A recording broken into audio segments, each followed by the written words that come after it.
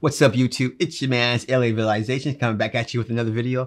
No, I haven't changed that intro, and no, I know what I want to change it to. So in today's video, we're talking about my videographer kit and what I think you should use to get started. First up, at the heart of any videographer's kit is the camera, and my top recommendation is the Nikon Z8. This camera packs a punch with its incredible 8K video capabilities, making it a fantastic choice for both beginners and seasoned videographers alike.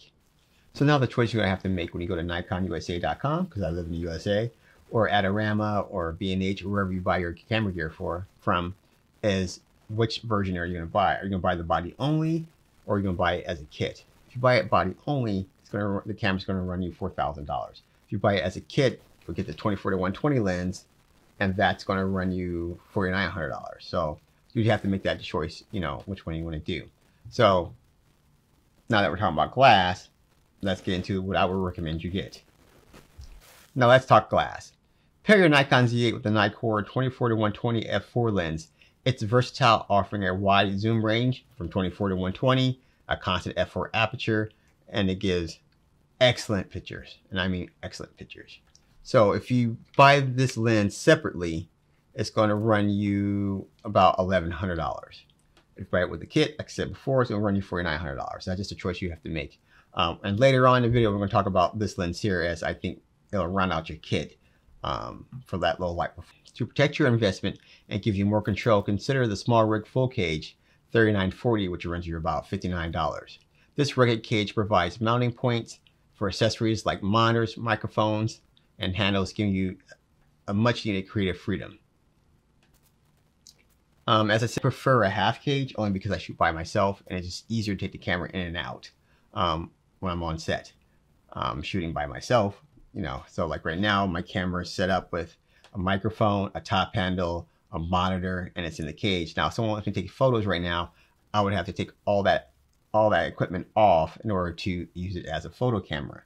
And that's not a very good thing to do. So, and your boy's not paying another $4,000 for another Nikon Z8. So what's going to probably end up happening is, depending on what I'm doing, I'm going to have to use a trusty Z6 II as my photo camera. Good audio is crucial for video production, and the DDV Mic D3 is a fantastic shotgun microphone. It's perfect for capturing clear, crisp audio and reducing unwanted noise. It's incredibly reliable for on-the-go shooting, and it'll run you about $100. The only thing I don't like about the Mic D3 is that it's battery powered, which I guess could be a good thing too, because you can always buy AAA batteries. You can find them everywhere. But I prefer it getting power from the camera. That's just my preference, so that way I don't have to ever worry about if I'm giving it power or not. But it is what it is. For added stability and flexibility when shooting, the small rig top panel 2165C, which will run you about $59, is a great addition. It allows for easy handling and ensures you get those unique angles without compromising on stability. A top panel is a must to have. In fact, I have another one over here that goes on the cold shoe. At first I was really scared about it, but I like it. A sturdy tripod is essential for steady shots, and the Peak Design tripod is an excellent choice for its compact, easy to set up. It offers exceptional stability even in challenging conditions. So I also have two other tripods I'm talk about. I'm not saying I recommend them, but just you'll see where I'm going at in a second. So the first tripod I actually bought was this Vidro SC2C. I really like this tripod, but as you can see, the form factor leaves much to be desired. And trying to put this in my backpack if I'm going out for a hike or whatever, it's very cumbersome. So instead of me using this all the time, I just use it when I'm in my house or at studio, because it's easier to set up that way. But if I'm going on a hike, I'm not bringing this with me. And then I also have this Manfrotto. And you can see that it's much bigger than the small rig and the Peak Design, but it's the same issue. Even though this form factor is a lot smaller than the Vidro, it still leaves much to be desired.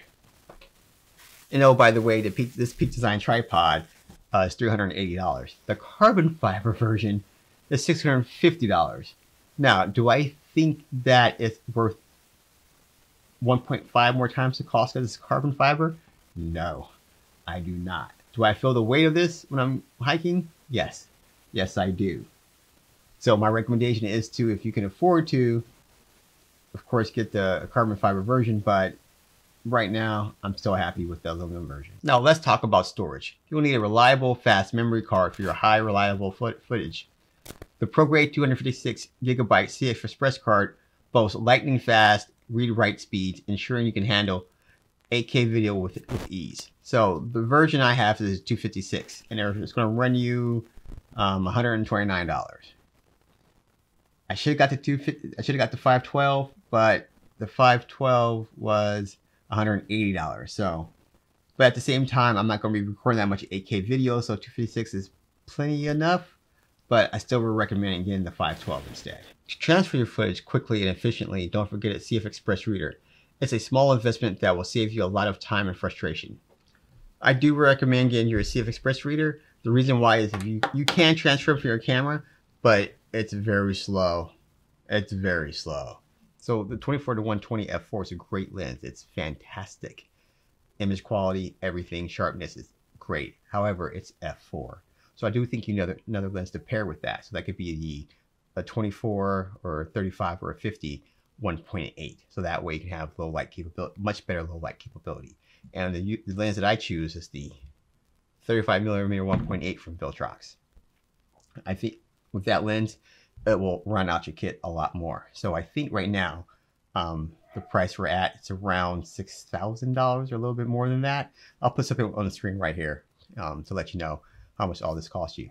That's my comprehensive list of what I think you should use to get started. Of course, right now in my studio, I have other things in here to make this video work. And lighting. I didn't talk about lighting, which I probably should have, but I'll save that for another video. But let me know what's in your kit. Let me know what you think someone should start off with, and leave it down in the comments. Thank you. See you in the next one.